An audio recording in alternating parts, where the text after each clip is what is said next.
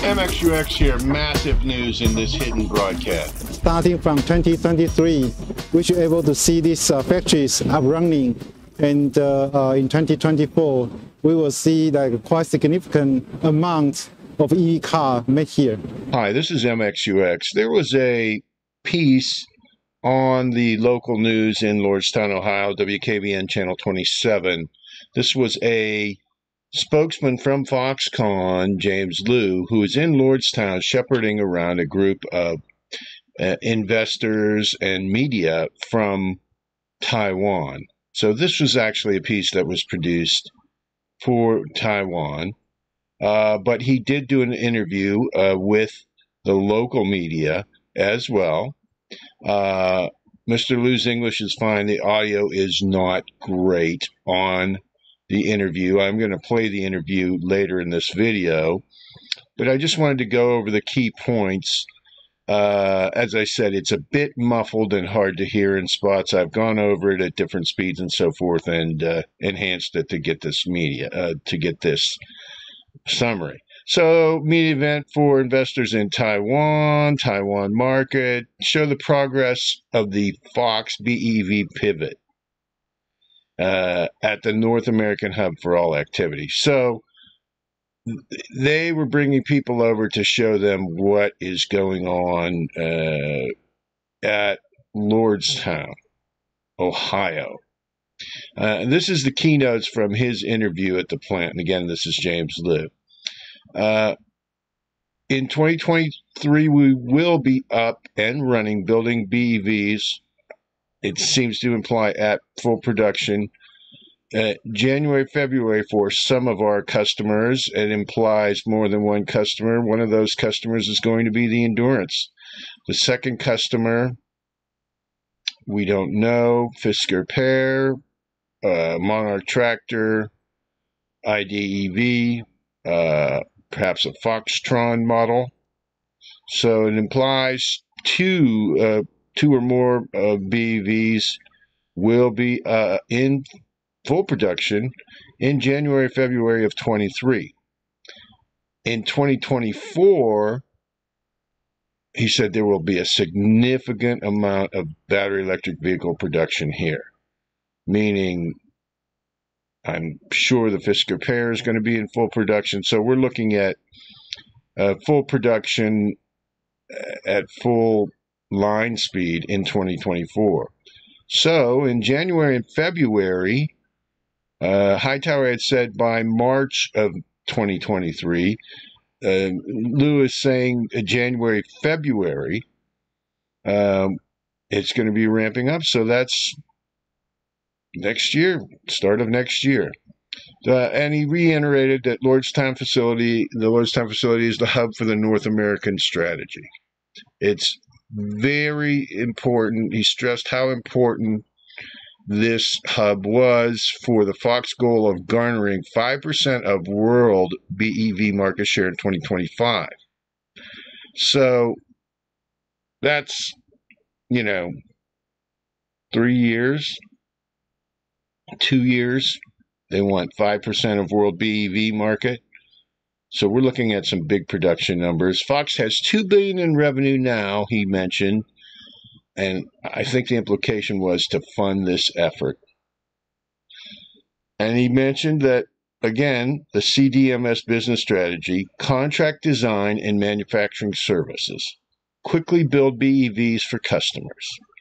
And my famous flow chart goes through this.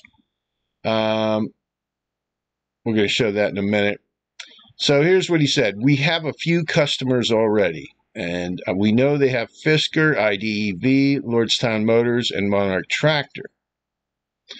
We are in discussions with more customers. With agreements, we can discuss more. Okay? So he's laying out some breadcrumbs here, and he said, when we have the agreements, they can reveal what's going on. So they're in discussions. In my previous video, I said the VW Scout is a likely customer. I believe they will get that contract. I have a 50% probability on that. mentions startups and traditional companies. So he mentions both startups and traditional companies. So he's implying that an OEM is also talking to them. Is that OEM VW on the Scout program when it's actually an independent company, but kind of a spin-off of an OEM? Is there another OEM talking to them? We don't know. But he specifically said startups and traditional companies. I see that as being ICE manufacturers. So they've got something that I believe involves OEMs with agreements we can discuss more. I think this is the Scout, VW Scout, but there may be more. As we said, DJ Dan Niavaji, chairman of the board, mentioned the white label pickup truck manufacturing. That would be the rebadging of the Endurance under another brand name, for example, Dodge. Anyway, here's from a previous interview with WKBN Channel 27, and this is the Rick Raj, who is the VP of Business Development and Electric Business Initiatives at Foxconn in the United States. Rick Raj said up to 20 companies may be clients. So, the potential here is pretty breathtaking. This is, as I said in that video, the mother of all breadcrumbs, I believe is the title. If you add, depending on how you count it, if you add the models that we already know are going to be there, this could be 25, at least 25 different battery electric vehicle models. And if you include all of the Foxconn models that have been stated that are going to be there, that's another at least 1, 2, 3, at least 3 more models. So what does that come to? 28 car models being built. So this is all happening. This is not vaporware. This is not speculation. People accuse me of speculation. This is happening. These people have really said this. Okay, Lordstown is the hub for Foxconn's next growth driver, BEV manufacturing in North America. So, and that's on 12/1/22. So, and this Rick Raj made these comments about a month ago. So this is new news, new information. Now I just want to go over here. This is another version of my famous flow chart. But I just want to show you that if you want to be part of this and you want to invest in a U.S. NASDAQ listed security versus a Taiwanese listed security, and we know with the geopolitical things going on in that part of the world, well, it would be dependent on what your investment preference is. But of course, if you want a U.S. listed, and I believe that RIDE offers spectacular growth potential, it is high risk, but potentially high return, much more so than Honhai stock, which I believe is about 50. It's a more mature company. What they're doing is pivoting their business. So, I mean, they're going to get a bump in the stock price for sure. But with Lordstown Motors, we're starting at a base to which, the growth could be exponential. I'm not a financial advisor.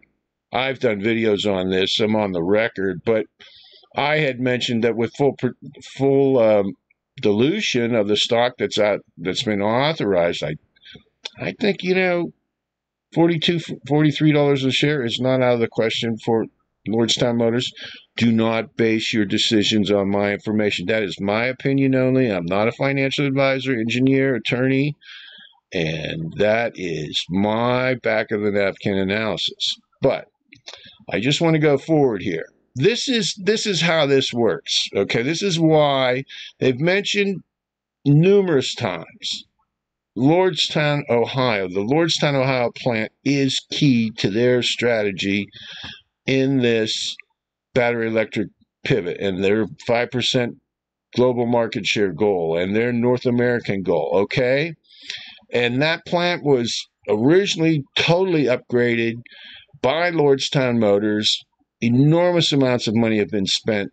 This is a state-of-the-art manufacturing facility, which Foxconn has taken over and undoubtedly has improved as well. Now, Lordstown Motors sold this facility to Foxconn, and they had entered into a joint venture with Foxconn as a result of that sale. Now, that joint venture, as of the last earnings call, has been dissolved. All of the financial burdens and so forth of that have been wiped out. There is a new partnership. Now, the past joint venture was 55-45, 55% Foxconn, 45% Lordstown. This is now a partnership. In my mind, that implies a 50-50 split. But why this split is important is this. I believe this is the basis they're going to split these revenues on, that are going to come from manufacturing these 25. Let's add the Scout in there, 26, 27, or is it 28 or 30 BEV models? I know that's mind-boggling, but believe me, if anyone can get this all straight, it's Hightower and his team doing the program management for all these vehicles, and Foxconn and MIH providing the platforms and the supply lines and the assembly. I mean, this is the new way that cars, battery electric vehicles, at least in my mind, at least a 5% market share that Foxconn is going for is going to be built. Anyway, let's just go through this. This is how this works. There's a motion and harmony electric vehicle development. I call it the MED, okay? Foxconn is a 50%, I'm saying 50% partner. Lordstown Motors, this is ride stock, is a 50% partner. Now, and again, if you want to be part of this, this groundbreaking, this explosion of production that's going to take place in 2024, and you want to own a NASDAQ-listed security of a U.S. company, that's Lordstown Motors, is a 50% partner with Foxconn in this effort. Lordstown Motors is going to design the body and the interior and everything. They're going to do all the engineering. They're going to do the alpha, beta, and the PPV. They're going to crash test. They're going to certify. They're going to homologate, get the EPA and the California Air Resources Board certifications, and they're going to do all the program management of all of these 30, let's call it 30 BEV vehicles. They're going to do all the program management. So they're going to do all of this. Okay? This is going to be RIDE. This is going to be Lordstown Motors. This is going to be their 50% of this effort. They're going to hand this over. And by the way, under the new partnership agreement, Lordstown Motors is now in charge of the entire program. However, this is what the verbiage is.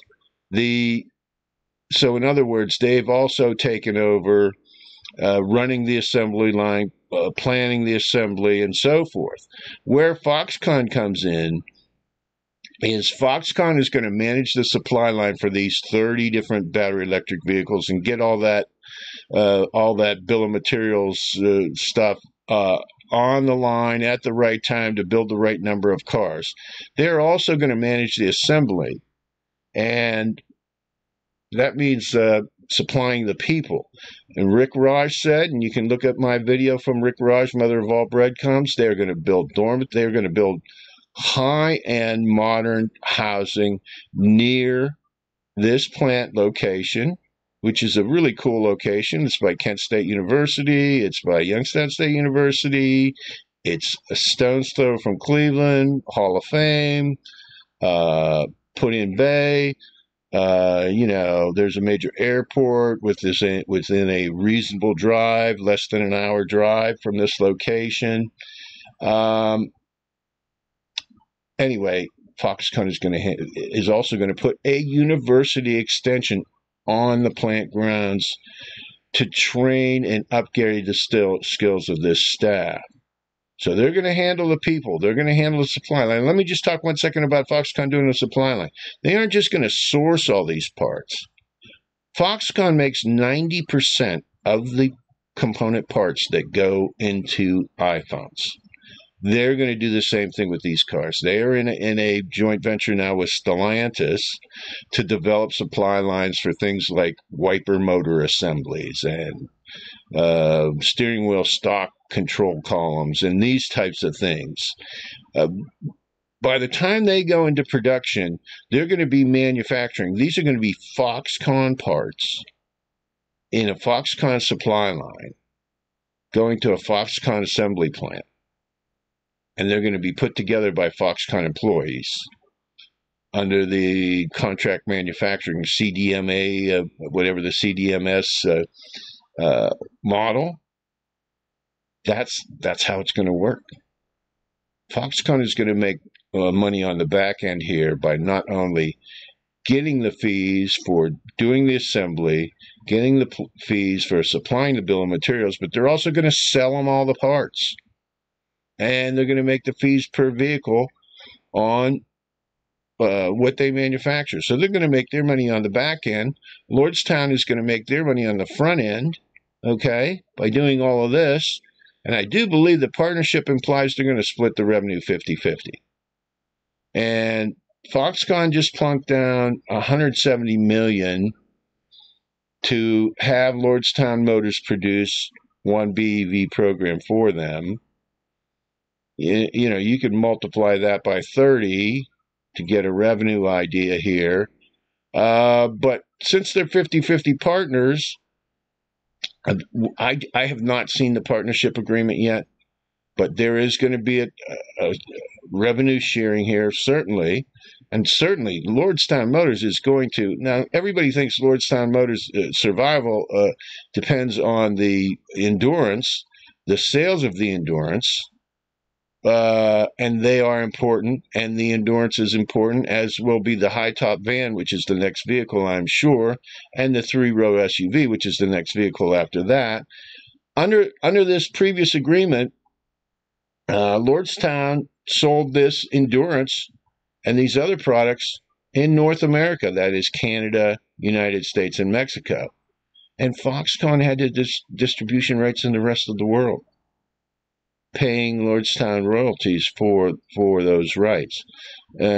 So this is all Dan Niavaji, I am sure, and Adam Kroll working out this complex web of interlocking agreements and revenue sharing. I'm just going to say it this way. These guys are going to make a ton of money. They're going to put out, I mean, you can already see the quality of the endurance. Everybody's reviewing it. Nobody can find anything wrong with it. This is all happening, okay? This is not speculation. This is not my idea. This is all based on research and facts. And again, if you want to be part of this, and you want to own a NASDAQ-listed security with the reporting requirements of NASDAQ and the transparency and the SEC, the only way you can do that and be in on this is to own RIDE, RIDE stock. You can also buy Hon Hai or Foxconn stock. That is going to be on a Taiwanese exchange. So this is MXUX. I'm just going to close and leave this chart up here. And this is their business model, and this is how it's going to work. And just be aware, when they talk about Foxconn in North America, that's half of the process. The other half of the process is Lordstown Motors.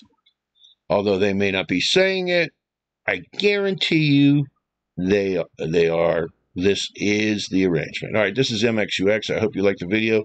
I'm going to now play this video at a reduced speed with some generated subtitles. Again, terrible audio. Take a look at it for yourself. Okay, MXUX, thanks for the view. So we are quite excited to see our operation here. BusinessJournalDaily.com. We acquired these factories about 6 months ago, and we already expected in the next 1 or 2 months, we are going to start running some of our customers' model here. I just want to reiterate that 1 to 2 months, December, January, February, customer products, BEVs rolling off the line. So I think this is before the factory really occupied. We try to officially introduce these factories to our media and our investors, and make them comfortable and confident in our EV strategy. Foxconn today, we already have a revenue reaching more than $200 billion US. EV definitely will be our next growth driver. So Lordstown here is our motor hub for our EV strategy in North America. Not only the North American hub, their only owned factory. So this is going to be very important to realize our goal to have a 5% global shares in 2025. We're very happy to have this facility here because we already successfully attract a lot of startup companies and also the traditional car OEM for the future cooperation here in Lordstown. Okay, I think you heard that. OEM. So starting from 2023, we should be able to see these factories up running, and in 2024, we will see like quite significant amount of EV car made here. So we are quite excited to see our operation here. I think in EV sectors, we try to showcase our CDMS business model, which stands for contract, design, and the manufacturing service. So we can provide, including the car design, components, modules, assembly, and softwares, these kinds of total solutions. So as long as our customers accept our like a full service here, we can quickly build a car for them from the Lordstown facility. We already have a few customers today, and we are in negotiation with some potential customers, and hopefully if we reach any agreement, we are able to disclose more in the future. BusinessJournalDaily.com. 3 Minutes With is brought to you. Hope you guys liked the video. There's a lot of FUD out there. There's a lot of FUD bots, hodlers. Don't pay attention to negative comments here or on Reddit. Good luck in the market. Thanks a lot for watching the video. Support me at the Patreon link. Appreciate the view and the comments.